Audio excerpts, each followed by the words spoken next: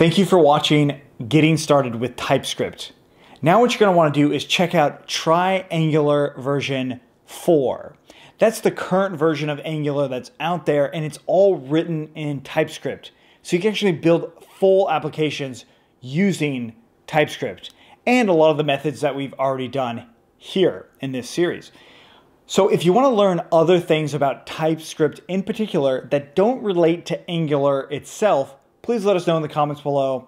Otherwise, definitely check out other projects on joincfe.com/projects because we're really committed to this idea of building better front ends, and I believe that TypeScript and Angular are going to play a big role in that.